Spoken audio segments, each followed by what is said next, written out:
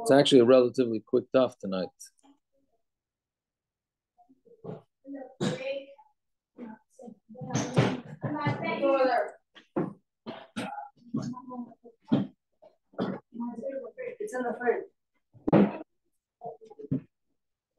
Okay, we left off at the bottom of Dalet Beis.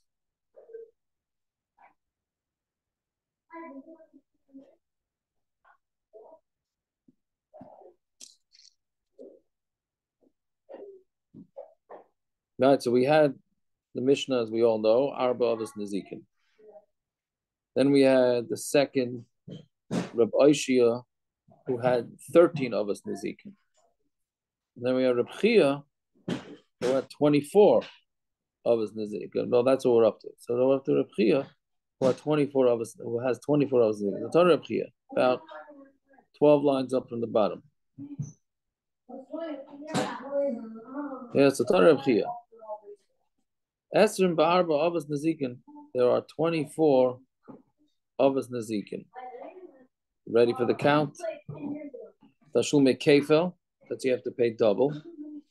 That means if somebody gets caught stealing, then he pays double. Tashlume Arba V'Chamisha, you have to pay 4 and 5.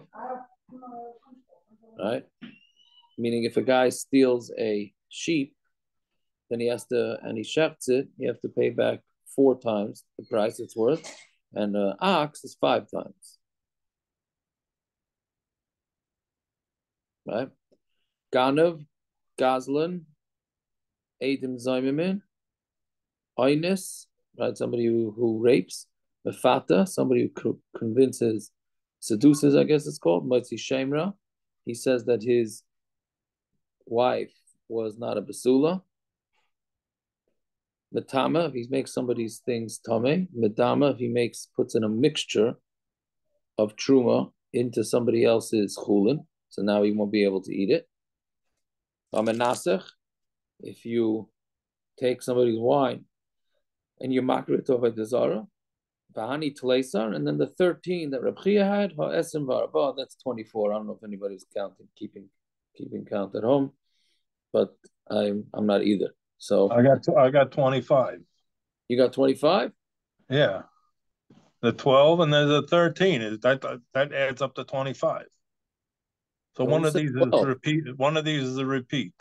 Tleisar is what? Where do you get 12 from? Well, I counted them while you were talking. Right? We said Kefil, Arba, Kame, Kamisha. Arba Kamisha is 1. Arba Kamisha is probably 1. I'm assuming. I'm assuming not.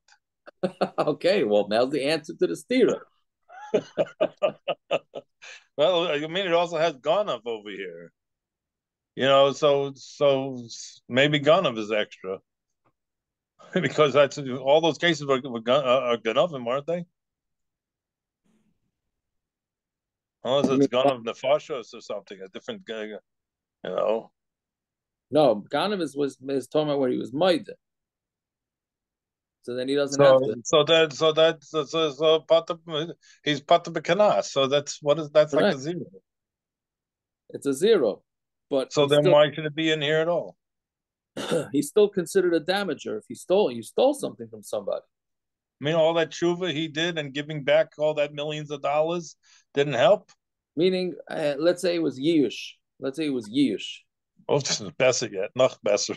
Yeah, well, it's Yish. Maybe he doesn't have to give it back. But we're saying he does have to give it back. I'm just shooting that off from the hip. I thought Oines and Mefata might be together. No, Oines and Mefata too. No, Arba Chamisha always goes together. Okay, fine. I'm assuming. Okay, fine. Okay. Anyway, okay. Right. Good. I'll mute it. Okay, so anyway, so that's 24. So now Gemara says Rabbi Shia had 13. Rabbi Shia my time with Tani Hani. Rabbi Shia, what was his issue with saying 24? The Mamaina Kamari, but Knasa like Kamari, because Rabbi Shia is only counting money related damage, not Knas related. Right? Knas is The definition of a knas is a fine, which is that you're not paying back your initial meaning when you're paying something more than the damage that you do or less, meaning it's not equal, most of the time it's more, then that's called a knas. So we're not dealing with knasses, we're just dealing with paying back. So the Gemara says, okay, then Ganav and Gazlan, the Mainahu, listen, Ganav and Gazlan, that's money.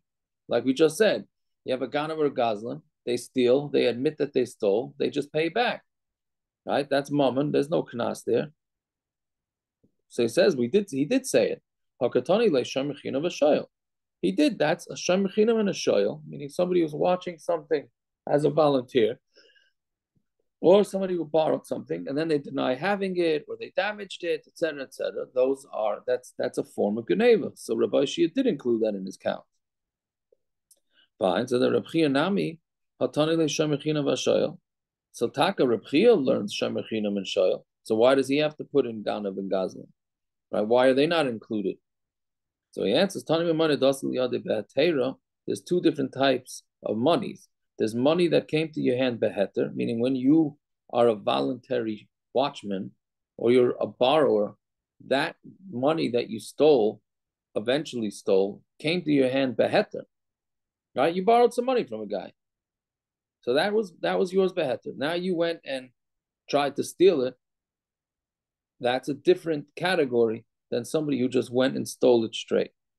Right? So Tani Mamayna Dasal Yade Be'atera. And you also have a different set of things, which is mammon that came to your hand. That's a ganav and a gazlan. Right? So Reb Chia holds that you need to have two separate categories for that. You need shamechinam and shayel. Then you also need stam ganav and gazlan on Talmud Aleph. Okay, Edom Zayimim Demamayna who listening. So then Rabbi Shia should say Edom Zayimim, right? That's money. I mean, if Edom Zayimim again, I imagine we know what it is, but just make sure we have it clear. Edom Zayimim is shot that two Edom come and they say that this guy owes $1,000 to his friend.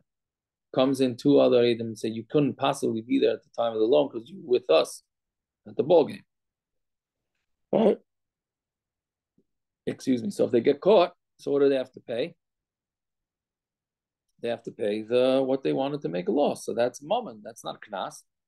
So the Gemara answers, Sava look Rebbe Kiva. We're on the second line down now. Hey Amar Aleph. Sava look Rebbe Kiva. The Amar ein b'shaman api atzman. Rebbe Kiva holds that when Edom Zayman admit that they were liars, then he holds that they don't have to pay. Right? So Mamela, when they're not liars and they have to pay, that's some sort of knas. Right?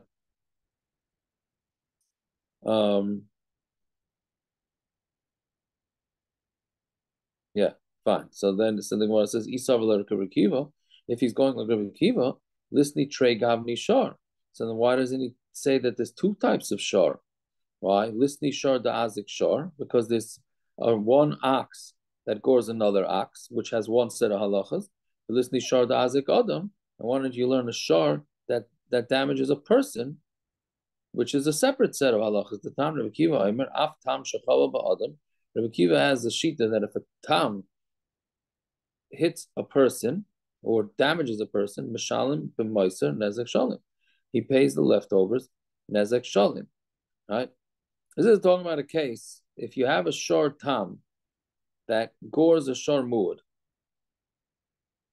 right? So, and they be a shore. It gores a shore muad. It just gores another shore. No, I mean they gored each other. Right? They fought with each other. Right? So the din is if one is a tam and one is a muad, then basically what they have to do is they have to balance out the damages. Right? And whoever has the more damage has to pay. Right? That's if they're both muad. But if it was a tam, then and the tam did more damage, then he only has to pay half. Then the owner of the tam animal only has to pay half. Right? That's the basic shita. Rabbi Kiva holds no. When if the tam and the mu would get into a fight, then the tam has to pay the entire price. That's shita's Rabbi Kiva, right? So if that's the case, and we're going with Rabbi Kiva here, so then why don't we? If we're talking about Rabbi Kiva and Zayman, so then why don't we say it all the way through? And then you need two types of shars you need two types of avos nezikin that are shars, right? Rabbi Kiva says that by Adam, there's no such thing as tam, shar tam, when it goes a person. Correct. What did I say? If a shar. You said it by two shvarim, gore each other. Oh, I'm sorry. Correct. Thank you. It's not Rabbi Kiva is not saying when it's a shar tam that gores a shar muad. It's talking about when a shar tam gores a person, right? Well, they're really fighting each other. It's a person against. It's a man fighting a shar tam. That's what it is. It's a bullfight. I don't know what it is exactly, right? So they both damage each other. So according to the Tanakama, I don't know whatever. According to the basic shita, the shar tam, if he does more damage to the person, then he only has to pay half. But according to Rabbi Kiva, he has to pay the full damage. Yes, thank you. Whatever it is, so how come the Mishnah doesn't say that there's two types of damaging to shar if it's going according to Rabbi Kiva? I don't understand the question, because since when do we say that since you're going with Rabbi Kiva in one subject, it means you have to stick with him the entire Mishnah? Why? What do you have? Where do we see that you're mechuyev to do that? Right? When one case he's going like Rabbi Kiva, and the other case is not going like Rabbi Kiva. Okay, it could be because Rabbi Akiva cut down the number to 23 by taking out item zoning. So now he's moisef with the he's moisef with the short he's not taking that. He's the one that keeps Adam Zayman. He holds of Adam Zayman. We're saying that Reb Aishia doesn't go with Adam Zayman. Reb Aishia is going like Reb Akiva. The Tana Reb Chia is not going with Reb Akiva. Right? Only Reb Chia doesn't matter. Reb Chia includes doesn't knas. Care. Reb Chia is going with knas and mammon. Right. Reb Aishia not. Right. Okay. Yeah. So anyway, so the Gemara answers, Hatavi Reb Akiva l'gziza. Reb Akiva broke his, literally means his fist, Rashi says. Meaning, even Reb Akiva holds that not always will a shar tam who does damage to a human pay everything. Why? The Tana Reb Akiva, Yochal af tam shechava ba'adam yishalim in aliyah. You would think that a tam that damages a person should pay from the aliyah, meaning what we had aliyah 2 blot ago. Aliyah means that normally when a shar does damage, right, and the shar is worth $100, so then the maximum damage you're going to pay is the worth of your shar, which is $100. But if you have to pay min aliyah, then they could go after your assets besides for just the shar, right? So you would think, okay, so maybe a shar tam that damages a human should pay min aliyah, meaning go after his assets. Right? Ye oseloi, I'm sorry. That you do to it. Megufa mishalim vein mishalim and aliyah only pays from the guf and not from the assets. So therefore, even according to Rabbi Kiva, who holds that a shar tam will have to pay full damages if it damaged a human, but those full damages are capped at the worth of the shar. So therefore, not in all scenarios would Rabbi Kiva hold that a shar tam has to pay the full damages, because there's many scenarios where the shar tam is not going to have to pay the full damages. Fine. Then we continue. The Mamaino who listening, what? Okay, so why does it Rabbi Shia? Again, Rabbi Shia is the one that has 13 of us Nezikin, and Rabbi Chia has 24. So how come Rabbi Shia doesn't teach a rapist and a Gado coerces and Hamotzi Shemra, right? So those are all mammon because you have to pay for the damages, right? So listening, how come he doesn't say it? So Manoshach, he says either way. Inezek Tanale. If you're going to say that it's considered damage, so we already have as nezek. Itzar Tanale. If it's you have to pay her tsar, meaning the pain she went through for going through this ordeal, you already have that. Eat baishes, if you have to pay for her embarrassment. Tanale, we also said embarrassment. Eat pigam, and if she's worth less now on the open market because she was raped or coerced or whatever it was, that's nezek. So meaning, whatever category you're gonna put the damages of a einus and a mafat and a matzi shemra, it's inclusive into the other ones. So ma islucha lemeimar knasa. So what do you want to say? There's only thing left is the knas, right? Because you have to pay 50 zuz, 50 zuz, right? I thought the kanas is loisiela isha. 50 kesef, 50 kesef. What? Maybe the kanas is loisiela isha. You got to marry her. You can't lo yochel l'shalcha. So that's a bigger kanas. That's a kanas for everybody. But I'm just saying that's a no. The kanas we're talking about financial, right? If you ask me, that's a big financial loss. I know what I have to put up, and it was no loisiela isha.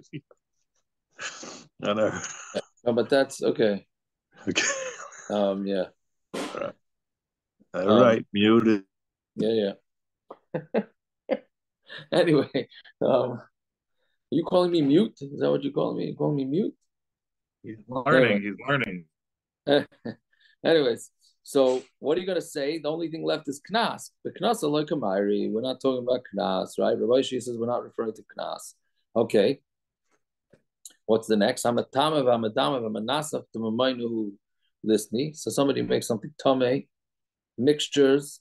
If you mix in truma into somebody's chulin, if you manasach wine, that's mamayna. So why does it Rabbi Shia learn them? Monoshach, again, the same teretz. He has a chain in nikr shmei has a sa'ah. So let's do a little akdama. When somebody makes tuma, we had this in Ksubas, I think. Right? If somebody makes we had this if somebody makes somebody's food tame, that's like a spiritual, let's call it that. That's a spiritual damage. Right? There's no physical damage. The guy can say, I didn't damage you anything, but I happen to be tummy, so you can't have it. Okay, so when you become tummy, you'll eat it. Meaning there's nothing visible to this damage. All the other damages is something visible. Right? You go smash a guy's birthday cake, you just damaged his food. You go make his birthday cake tummy, you really didn't do anything to the food. So that's a machlokes. If hezek damage that's not recognizable is considered a damage. Right? So the Gemara says, he has a chain in Nikr Shmei Hezek. If you go with the opinion that damage that's not recognizable is damage, that's included in Nezek. We already said it. He has a chain in Nikr Shmei Hezek. And if you say it's not damaged, have a like knasa. So then why you chayiv? That's a knas. The knasa like a mayri. Rabbi Shia is not referring to knas. Fine. So that's why Rabbi Shia didn't list the things that Rabbi Chia did. Right? Now, what about Rabbi Chia about hezek sheni nikr? So lema because of Rabbi Chia, hezek sheni nikr loishmei hezek. Let's say the Rabbi Chia must hold that doing damage that's not recognizable is not considered damage. The ishmei hezek, because if it was considered damage, atanale nezek. It says nezek, right? So my mailer must be Rabbi Chia, since he puts it as a separate listing, he must hold that doing damage to something that's not recognizable is not considered damage. The one answer is no. There's also another difference. Tana hezek de midkara. There's such a thing as hezek that's recognizable. But Tana hezek de midkara, meaning there's two different categories.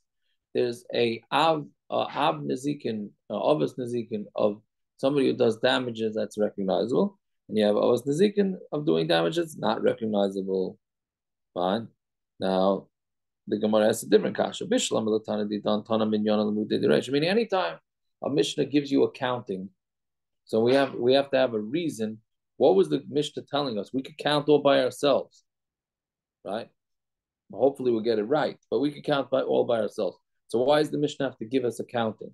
Right? It's not preschool, right? It's Elamai. Anytime the Mishnah gives you accounting, it's coming to exclude something, right? So okay. So our Mishnah that says Arba, so it's coming to exclude Rav Oshia. Rav Oshia is 13. Right, again, our Mishnah says 4 Avos Nazikin, Rav Oshia says 13, and Rav Chia says 24. So our Mishnah, when it says 4, it's telling you go with our opinion, not Rav Oshia's opinion of 13. And when it says Rav Oshia, Tanam and Yana Lemute de Rav Chia, Rav Oshia says 13 in order to exclude Rav Chia. Why did Rav Chia have to tell you that it's 24? We could count that. So it's coming Lemuute Meiser Umefagel. It's coming to exclude a Meiser. Meiser is somebody who rats out on a fellow Yid to the government, and that's going to cause the Yid a loss. Right? Rashi, the way Rashi says it's Shemaiser Maman Chaveroi La'ovid Kechav. Right, so that's a Meiser. That's an Isser. So that's also a damager. Somebody who's a Meiser is a damager. That's not included in the Rabbi. And Mefagel is somebody, a kohen, who shechs something without having the right kavanah. Either he shechts it that he's going to eat it after the proper time, or he's going to shecht it outside the proper. Only proper time. What pig? Well, this a pigel is only if you did one of the avodas chutlas mano. You had it in mind, the chutlas mano. Well, I think or even chutlas mano. Rashi is Rashi has it a little bit different here. He says he's checking a chatas for a shlomim. No, that's puzzle. Yeah, well, that's what we're trying to say. Because it makes no difference in this context. It's all the same thing. If you want to know about lavin, what's a malchus and what's not, then you got to get to pegel versus psul. Over here, it's the same hazik. There's no difference whether you made a puzzle or pigel. He's making it not be able to. Okay. I needs to bring no carbon. So fine. They should have said puzzle. It could not. It's all inclusive. Probably it's probably all inclusive. Now, what's a meiser? So it sounds like meiser. Meiser sounds like from Rashi that it's only your meiser, the mammon of your friend. Okay, so if your neighbor is doing illegal building, is that a meiser? And the only way to get him to stop is to tell the government, meiser or not.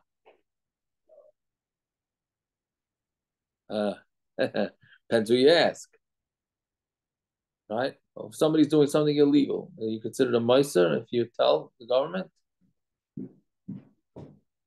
Right? Not so pashut. Not so pashut. Right? But yeah. We're not going to get stuck on Hilchas Meiser now, but it's not a simple thing. Also, especially when you have a government that officially has laws and blah, blah, blah. Anyways, so Gemara says, "Velisni, Taka, why didn't it say Meiser Mefagel? Why are you hiding Meiser Mefagel behind a number? Right? Why doesn't Taka say it? That would be number 25 and number 26. So Mishal Mefagel b'Kachim L'Kamayri. So Pigel, we could say the Mishnah is not referring to damaging Kachim; it's referring to the damaging people. Ela Meiser, my time Eloitani, but why doesn't it say Meiser? So when I answer Shani, Meiser the Dibura. Meiser is just speaking. With Dibura like Kamari, we're not talking about doing damage with your mouth, right? Which is, I guess, why. Well, I would say it didn't say Lashon Hara, but L'chera Lashon Hara goes under the category of Motzi Shemra, I would think, but I don't know. Oh, coming up. That's coming up. Well, yeah, but it doesn't say Lashon Hara. It says Motzi Shemra. Again, the Gemara is saying that we're dealing with physical damage, not verbal damage. Right? Sticks and stones may break my bones, but names will never harm me. Right? That's what we're going with. Yeah, Lashon Hara is not Mechayev Mammon. Mitzi Shemra is. Can be. You can cause major damage with Lashon Hara. I don't know if that's Mechayev Mammon. Mitzi Shemra is always Mechayev Mammon. Even if you had a case of Lashon Hara, which is, it's not a hezek. Okay, we're going to start with grummas and this and that. Right? Yeah. Anyway, so Meiser is just speaking. So Mitzi Shemra is also just speaking. Dibura Uvikatani, right? All the guy did is went into Bezdin and said that his wife was not a basula. So my answer is no. Marriage is dibura to ispa. Maisi shemra is dibura to ispa maisu.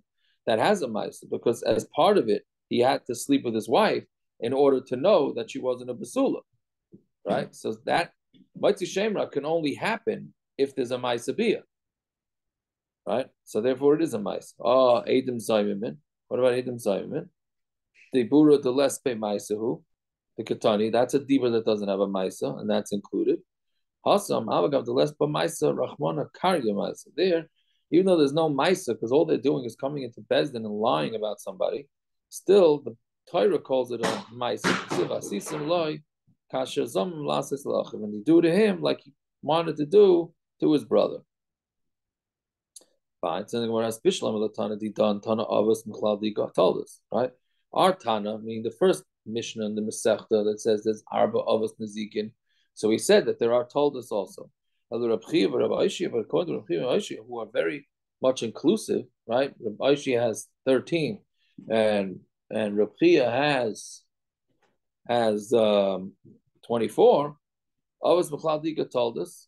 So and they call it Avos. It's mashma that this told us the same. What are the told us? You have 24 different Avos. I mean, what? There's no room for told us, right? Some Rabavo kulon ka'avos l'shalami meita. No, the reason why it's saying that they're called Avos because we said back, I think we said on B'daf Beis that Avos have to pay from the best. They have to pay, meaning, and we're going to have this in tomorrow's after the next days is when a guy does damage, he has to pay from his best quality, right? Let's say a guy has 3 fields. One has got junky quality, one is a medium quality, and he has a high quality, right? So he's mechuyev to pay for the damages from his highest quality field. Obviously, he's going to have to give less field. He doesn't have to pay more. He just has to pay the higher quality. Meaning, instead of an acre of a junky land, he'll give a half acre of a very good land. That's considered, even though financially it's the same thing, but it's much more appealing to the nizik, right? So all of these things, they're called avos, meaning that the damage has to be paid from the best. My timer. Why? So Asya, because we learned it out, because Tachas, Nesina, Yishalem, and Kesef. There's 4 in all these damages that we're talking about, and Artswell has a chart for this. Right? And all these damages we're talking about, it says one of these 4 terminologies by the damaging. Right? And all of these are affiliated with paying from the best. So therefore, that's why they're called avos, to tell you that you have to pay from your top grade fields. Okay. So Micah Omar, what is the Mishnah saying? Now, really what's going on here, Taisus, the bottom Taisus says, because the hare that it says here is different than the hare that it says in other places in Shas. Normally, loy hare is more towards a mekel. Like this one is more mekel than this one. Here, it's more chomer. So Amar of Zvid, Mishmei the Rabba Hachikamer, Lichtev Rachman Achada, the Tesi Idach Minei. Why doesn't the Torah just say one type of damage, and I'll learn out the rest from it? So it goes and says you cannot learn one from the other because each one has its own chumrah, right? Which we've said. Karen has its own. We'll see in Amabez. Karen has its own. Shane has its own. Regal has its own. Right. So each one has its own reason why maybe that's the one that's responsible for the payment, but something that's not as strict, maybe you wouldn't have to pay. Right. So let's see. Neither one of these that have a ruach chayim because they have a life to it, meaning the shor and the mavet. So Micah Omar, again, what is the Gemara saying? So this is what the Gemara is saying on Tamid Beis. Right, we're doing the Rashi. I'm joking. Yeah. For Naftali, we'll do the Rashi. Yeah, so Lichta Rahmana Tarti. Why can't the Torah write 2 types of mazikin, right? The shor and mavet. But Tesi Idach Minam, and learn out between the 2 of them. Let's learn out all other damages. Hadar Amar Chadami Tarti Layasi. They say no, you can't learn one from the 2 because each one of those two has its own chumrah, right? So that's what basically what the Mishnah is saying is that you can't learn out one damager from the other damagers. So Marava, the Kulu, Kishadis bar beinayu. In all these cases, if you would put a bar between them, Asyakulu b'ma'atzad, you'd be able to learn out from a ma'atzad. A tzad again, a ma'atzad is a tzad shava, meaning the Gemara is now saying that really you could learn out. Right? You have four, again, the way the Mishnah says it, you have four different avos nezikin. You have shor, bar, ma, ve'evet. So we're saying you can't learn out, even when you combine two of them, you can't learn out other damages from it. Right? So the Gemara now is saying there is. If you put bar with some of them, then you could learn out. Right? So except for Karen. Karen is the only one that you can't combine with bar to learn out other damages. Why? Mishum dikal mifrach. Because you can ask, Malakulu, all these cases, all these damagers, Shekain Muadim Mitchilasan, they're all moved from the Tchila, meaning the minute they do a damage, they're considered like major damages. But Karen, which we said, Karen is when a shar gores, when an ox gores, it's not a mood right away. It gets three chances where it's called a tam, right? So since it has three chances where it's called a tam, it's not as chavur. Right, so therefore, because of that, two chances. What? Strike three, you're out. Strike three, you're out. Right? So Machlekes Rav Shmuel. Yeah, that we're going to get to whether it's three. Well, two or three chances, right? Yeah. So, anyways, so you can't malakul shekain muadim mitchilas, and they're all muad from the tchila, and Karen is not. Okay, ulaman domar adarava Karen adifa. And according to the one that's the other mandor that says Karen is stronger, why? Meaning it's a more chomer damage shekavanasi lahazik, because it has intention to do damage, and the other things don't necessarily have intention, right? Afilu Karen namiyasi. Then according to that, you could even learn out from Karen, right? So therefore, it comes out according to that shita. You would not need to say a separate din of damaging by all these things. You could learn it out from Keren and Bar together, meaning between the two qualities of Keren and Bar, you would be able to learn out all other damages are chayim. Okay, so then how come we didn't do that? Why did the Torah Taka write other halachas by all the other damages? Why couldn't it just learn out from a combination of Bar and Karen? So here we go. Now it's just like a little mini Masechta Bava Kamma here for the next 5-6 lines.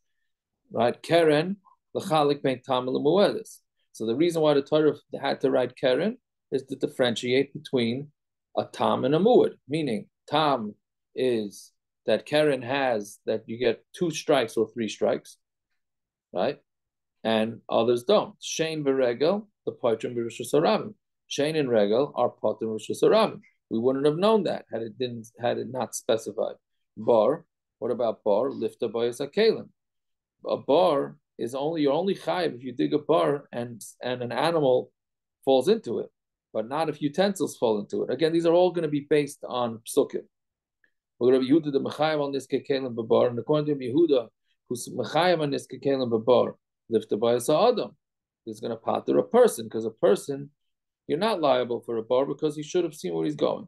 Adam, this we're going to do throughout the Masechta, all these things. Adam, a person, he needs to tell you that there's damages by a person because he's chayav on the 4 things: nezek, tsar, ripuy. I'm not nezek. Ripuy, tsar, ripuy, sheves, poishes. Because nezek, everybody's chayav. Eish, leftovar satomen. Eish is your potter. This is an interesting din. Eish, your potter, if something was hiding, meaning if you went over to a guy's pile of straw and you burnt it, but under that straw was his, Mickey Mantle rookie card hiding, and you burnt it, so you're potter, because how are you supposed to know what's going on under there? Again, these things are hard to understand, but because Lamaisa, why are you burning the guy's straw? But according to that shita, that's why you need to specify eish. So Yehuda the mechayev on this ketamin ve'eish. And what about Yehuda who says you're chayev on something hidden ve'eish lasu yemai? Asuye, Antamed Aleph, Lichku Niroi, V'sichsacha Avanav. It's going to include if the fire, literally chochach means to, like the tongue, it licks his plowed field, or sichsacha avanav, or it's burnt, not burnt, but like made black. Scorched. Scorched. Yeah, he scorched the rocks, meaning there you're not damaging. I mean, you're making it discolored, but you're not really doing damage. So that's what it's, according to him, it's coming to teach that you would be chayiv for damaging in that. So that's basically, because of all these little dinim, that's why the Mishnah had to say all of these cases, right? Just before we finish, it's very interesting Rashi here, because Rashi says ulamanda Omar, right, according to the opinion that says that Keren is more chamor, right? So Rashi says at the last of the middle lines, Rashi says lo yisparish heicha. Rashi says, I don't know where this opinion is from. Right? And then you look at the Gra Aleph, and the Gra Aleph says, what do you mean? It's on Ahmed Aleph. Right? The opinion that says that Keren is stricter is on Ahmed Aleph. Right? Yeah. Can you imagine? Rashi says he doesn't know where it is. The Gra says, what are you talking about? It's an Ahmed ago. Right? So that's an interesting thing. Like, the Rashi is making me feel good. The Gra is a huge chiddush. What? The Gra is a huge chiddush. Why? Because if you learn the Gra as Pasha Pshat, that it means the same as it did on Amud Aleph. That is not Lafuke here. What's it called? Tam, Radim Itzkilasan, and Karen as a Tam. Right. It's not arguing. Those two shitas are not arguing with each other. Shekei Muadim Itzkilasan and Kavanase Lahazik both are true. They're not chaylik on each other. No, yeah, okay. So how does Kavanase Lahazik help? How does it say anything? The right. Kavanase Lahazik that we had on Amud Aleph doesn't mean anything here. Correct. No, I hear that. What does the Gra mean? One of the Hagoyas says that he's the Gra. Well, the Rashi means that there's no beferish shita like that. All right, well, let me go. Let's go have an early night. Okay. Taisvis. I mean, the Taisvis says. Taisvis is also correct. All right, we'll stop over here. Let's say the Tillim. The Gimel. Yeah, okay. Shir is Marlo Asaf, Elohim Adam Milach. Al Techarash, Al Tishkoit El. Kihine Yevecha Yamayim, Umesanecha Nosuroish, Al Amacha Yarimu Said, Yisyatu Al Tfunecha,